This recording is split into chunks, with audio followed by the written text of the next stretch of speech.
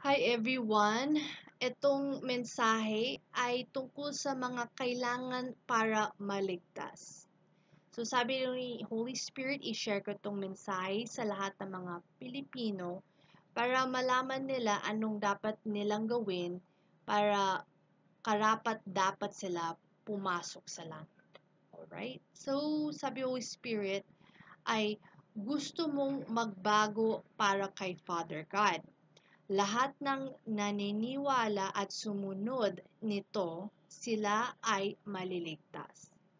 So una, magpakumbaba ng sarili at aminin na nagkasala tayo kay Jesus Christ.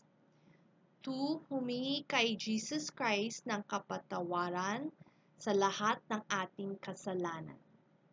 3. Kailangan patawarin natin ang lahat ng nakaaway natin. 4. Magsisi sa mga kasalanan. Alamin natin at intindihin kung bakit tayo nagkasala at ipangako sa sarili na hindi na uulitin. Number 5. Hingin kay Jesus Christ na mapunta siya sa puso natin at maging Panginoon at tagapagligtas. 7. Hanapin para malaman, intindihin at sambahin si Heavenly Father God, Holy Spirit, and Jesus Christ. Number 8. Mabuhay na matuwid at kaaya-aya kay Jesus Christ. Number 9. Maglingkod at sundin si Jesus Christ sa buong buhay natin. At lastly, number 10.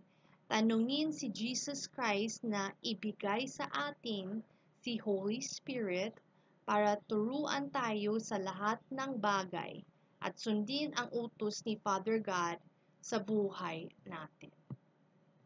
So, yun po ang end ng mensahe para sa atin galing kay Holy Spirit.